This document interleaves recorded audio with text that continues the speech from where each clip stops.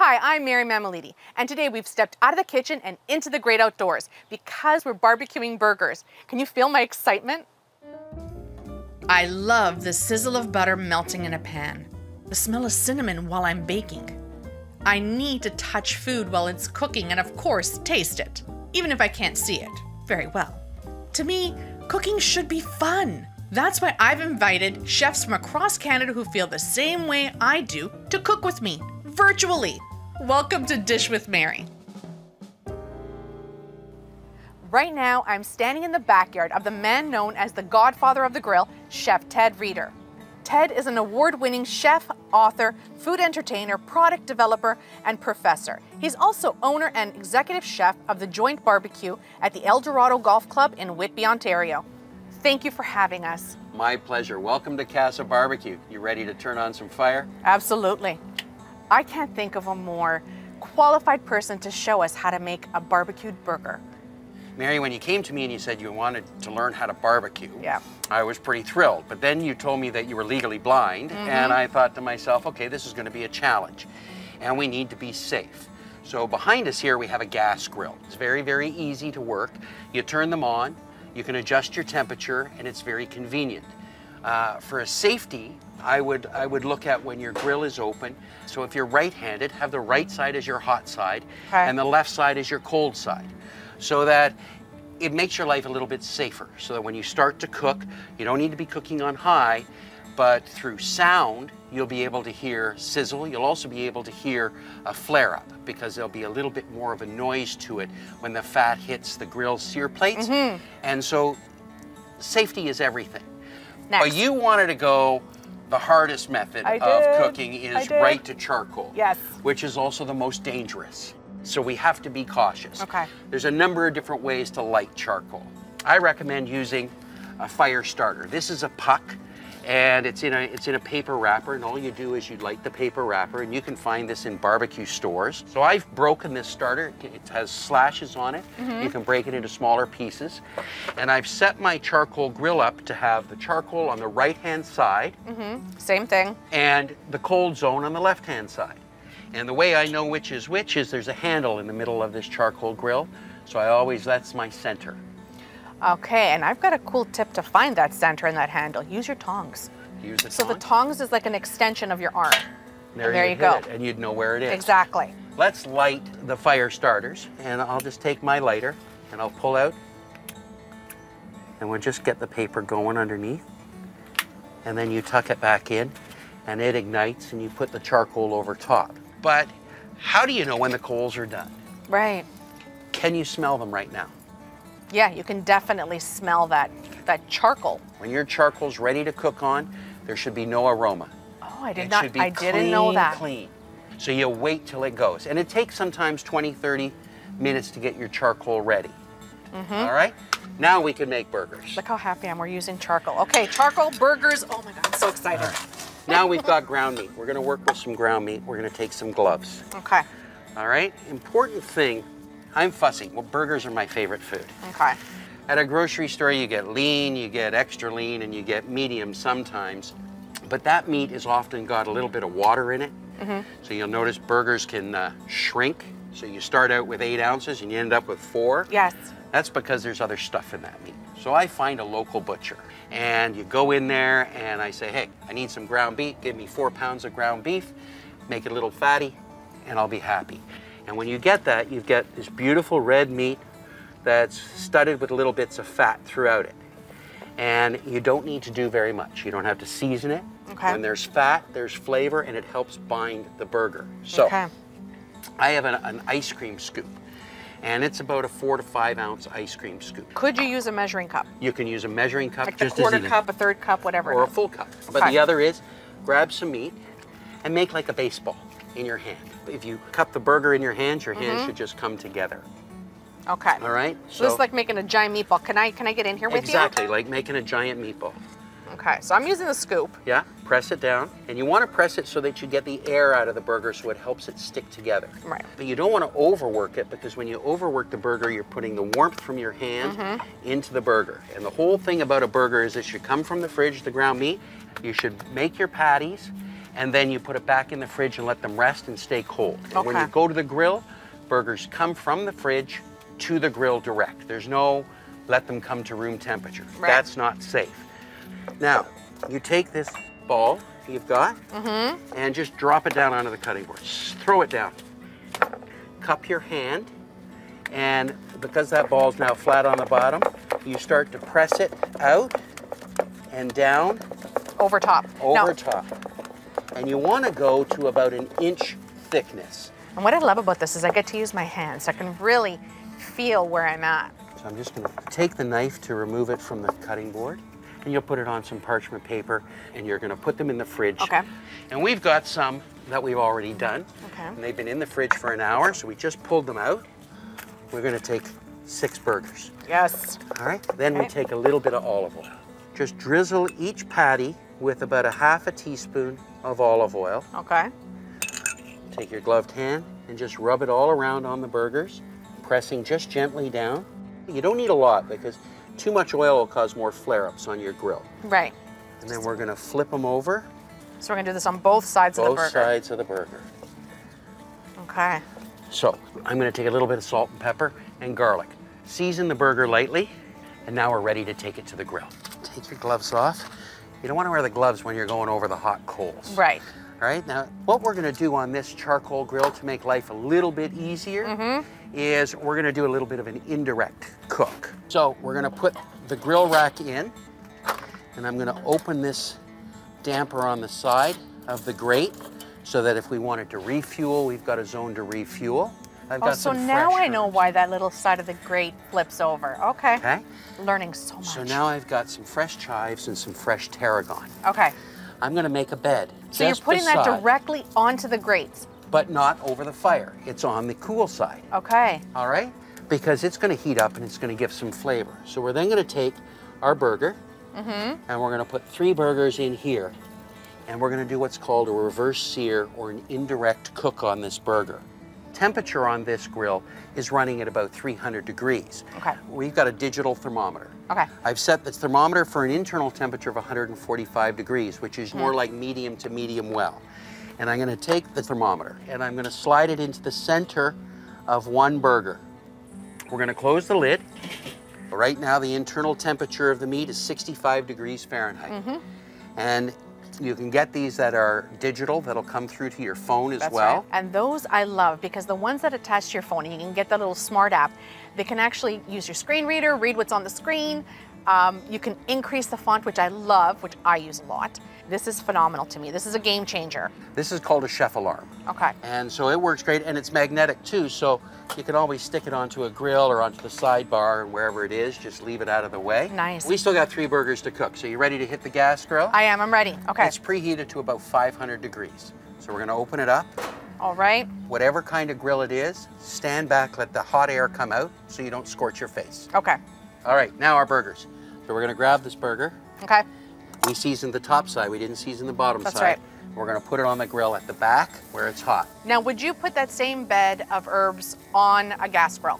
I wouldn't as much. I'd put it over top of the burgers possibly, because underneath the burgers, it's gonna be too much of a direct heat and then it's gonna burn. Okay. We're gonna take a little bit more olive oil, Okay. Drizzle over top. just spoon it around so that it's there.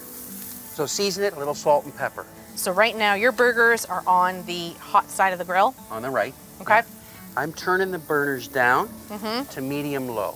You can cook a burger at high heat, but then you got more chance of having a flare-up and a burn. Just Right. go nice and easy. When you're down on the low and you don't have any flare-ups, now you can close the lid. Okay. You've controlled the fire. Your temperature's dropping down to about 400 degrees, and that's the zone for making a nice, juicy burger. Leave it alone. Let's wait for 5 minutes there. Easiest thing about barbecue is patience. All right. I can hear a little sizzle I'm and hearing a that, drop. yeah. All right. So burp your grill. Lift it up for just about 3 inches worth, right? And just let the hot air come out and then open it up. You can hear that sizzle. That's that All fat right, dripping now, onto that's the fat. flame. So we're just gonna slide under the burger and we're gonna give it a quarter turn twist. Using your spatula. That's it, using the spatula. Okay. And I just gently push down on the surface, and when you get too much flare up, turn it down. So it's all about just keeping that heat controlled. That's it. I'm going to take a little bit of bacon, dice this bacon into 1-inch chunks. I've got a soapstone here that I'm cooking on. Okay. And so it's like a little plancha cooking, and you can do this on a metal pan or in a fry pan. So that's going to go there. Or you can do it hear just that the sizzle? sizzle of the bacon. I wish that could be my ringtone. Cut this onion in half through the stem. You're going to take a half a red and a half a white. All right, we're just going to slice it thinly. We're going to set them on top of the bacon. Oh, my love language right there. Right, bacon, onion. Hot peppers. Oh, I didn't think this could get any better. So these are the cornucopia, long green Italian hot pepper. And so you just chop that up, put that on top. Salt and pepper. I'm going to tell you what's happening with the burgers.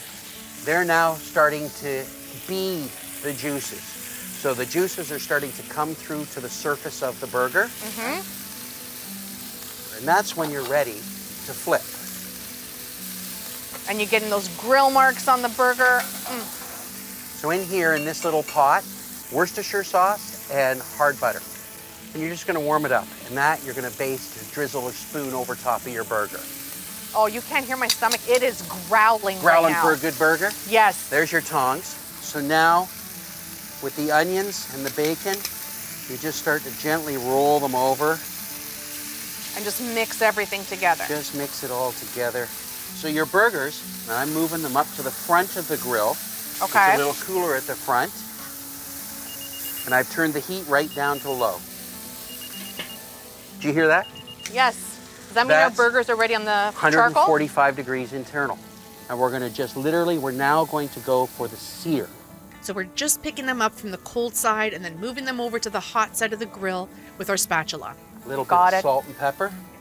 And then back to the gas grill. And this is a brioche bun. Okay. It's golden, it's got egg, it's beautiful. You can put it direct on the grill, or what I do when I got the family and I got a whole bunch of burgers, I just put it on the top shelf. Okay. I love this. I'm learning so much. We're going to let the burgers cook a little longer, and when we return, we're going to sit down with Chef Ted Reeder. Stay tuned for more Dish with Mary. We now return to Dish with Mary. Welcome back. Chef Ted Reeder and I have moved away from the grill, and now we're sitting under what Ted calls the spatula tree. So Ted, you got to tell me, why is this called the spatula tree? Well, I don't like certain barbecue utensils, and I get all kinds given to me to test and to try. And so it can be a pair of tongs, it could be a spatula, it could be a whisk, it could be something that I just find redundant and I don't want to use. And those that I like, they go into my day-to-day arsenal, and those that I don't like, they get retired to the spatula tree. It is filled back here with barbecues, with grills. How many grills do you own right now? Well, according to my wife, too many. But I would say right now I'm in the mid-70 range. So how many do we have back here in the backyard? Well, right now we're probably anywhere between 50 and 60. And of those, most of them are hardwood and charcoal. There are a couple electric, pellet smokers and vertical box smokers. And then we have a couple of gas grills. They're here, they're out at my restaurant. We've got them all over the place. Every day I think of what I'm cooking, and then I go pick the grill that I'm gonna cook it on, and I adapt the recipe to that grill. I just love to cook with fire. And the harder it is, the more fun I have with it. So how did grilling and smoking become your thing? Well, it starts when my dad would go to fire up this tripod charcoal grill, and the bottom was rusting out of it, and he put some aluminum foil down in it, and then the charcoal fell through the foil. I learned all the swear words that were in the dictionary that day. And he went into the woodshed and got a rusted out old red wheelbarrow, filled it with charcoal, took a shelf out of my mom's refrigerator, and that's what we learned to cook on. And my dad made great steak, he made good burgers, and I was always fascinated by the fire, but I was even more fascinated by the flavor. And to me, when my dad went to the grill, I drooled. I was like, wow, this is gonna be good. When I got into the world of cooking, I just always gravitated towards a grill or to the smoker or to the fire pit. It was just something I liked to do. So how and when did you become known as the Godfather of the grill? Oh, I have no idea really. I've been in the business a long time. I've been barbecuing for almost 35 years. It started out I was called King of the Q. I never really liked that moniker, and then one of my management team called me the Godfather of the grill, and it kind of grew from there. So what is it about cooking over an open flame that you're so passionate about? Well, I love the challenge. The harder it is to cook, the better I think it tastes. And the more challenging it is, the more satisfying it is. So I have a lot of respect for fire. Fire can turn on you in seconds. It can cause a lot of pain. It can do some serious damage. And it changes with the wind, with the humidity, with the hot sun and the cold winter. And so every time you go to a grill or a smoker, you have to adapt to the weather. And I love that. It's never the same. Not one cook in my entire career outside is ever the same. And every day is a different challenge of flavor. Is there anything that you use to develop flavor profiles? It's a combination of things. I use my senses for that. It's very important. So, you know, when you're challenged with one of those things that are missing, and how do you overcome? I have a cook, a new cook. He has no sense of smell. Wow. Yeah. And it's very difficult. How do you cook when you can't smell? And I think it's courageous that he wants to be in this business, and he wants to adapt his other senses, a disability that affects his career, because some chefs might not be forgiving. Right. Well, if you can't smell it, you can't cook. And you know, that's ignorance. Right. We and we should both be know open. that's not true. Yeah. Right. That's it. Get out there and do it. And it doesn't matter if you can't see, you can adapt. If you can't hear, you can adapt. There's always a way to do something. Always. And I love that. I love that about the cooking game. It's meant to be fun. It's meant to be delicious. And you give it your best shot every day. You work hard. Now, you mentioned your young cook. That kind of ties into my next question, the joint barbecue. Tell us about it. Well, we opened in the middle of the pandemic last year. And, you know, I wasn't doing very much, as a lot of people weren't doing a lot of things. And a friend of mine called me up and said, I have a golf course and I have an empty restaurant on that golf course. What do you think about opening a barbecue joint? And so I went out and took a look at it, and we started talking about it, and we called it The Joint. And it's just a simple place. Everything we cook is on live fire. It's a crazy place. There's a cornfield beside us. We got chickens and geese and fox, and it's fun, and it's just, I don't know, I find it a magical place. And I like it. So we went and we set up my grills and some of my smokers, and we put a menu together, and we do brisket and burgers, and that's our focus. And I love my customers. I want them to come back. I want them to feel that they get good value and they get great flavor, and that when they bite into a brisket, it's got fat and it's got moisture and it's soft and it's tender. And you're like, man, I could eat that all day long. Like, if you eat at my restaurant and ruin a t-shirt, I've done my job. And I think I'm gonna get a t-shirt that says, man, I could eat that. That's it. All day. All day. After the break, we head back to the grill. Stay with us. Dish with Mary will return. You're watching Dish with Mary. We're back with Chef Ted Reeder. Our burgers are just about done. We're gonna get them off the grill and onto the plate. Oh yeah. All right, take a look. And the greatest thing about the top rack is that you can keep things nice and warm up there while everything else comes together. Okay. Our bacon, onions, and hot peppers are a nice mix. If you wanted to drizzle it with some honey or some mustard or a little bit of barbecue sauce, you can do that, whatever you want, right? Don't forget to season, a little salt and pepper. Yep. Always. We got our toasted buns over here in the charcoal grill. Our burgers, we seared. They've held on to the herbs over on the side here. Oh, so, do you want a charcoal grill burger or do you want a gas grill burger? It doesn't matter, whichever one, because they both smell delicious. All right, we're gonna give you a charcoal grill burger. You got the burger there. Okay, so burger on top of the bottom of the bun. On top of the bun. Now we're layering. Tongs. All right, little hot peppers and bacon. That's some tasty goodness right there. Right over top. Take your bun top. And there you are. If you wanted cheese, you could add cheese. If you wanted to put a condiment on it, you can put a condiment on it. Oh my gosh. Whatever you want. I'm gonna grab my burger. Yeah, because I can't eat alone. All right, there's the burger there. A little bit of that bacon, onion, hot pepper. A little bit of that Worcestershire butter.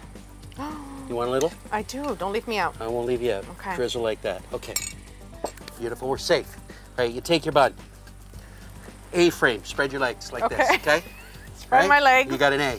Okay? Stick your butt out. Okay. Like this. Over. Over. All right? Okay, I flip mine upside down. Flip it upside down Okay. and take a bite.